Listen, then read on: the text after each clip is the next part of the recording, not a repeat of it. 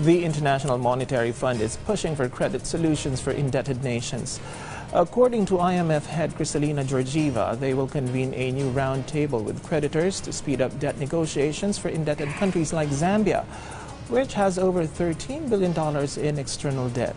The IMF said credit solutions may include debt restructuring, stretched repayment periods, and suspension of interest payments.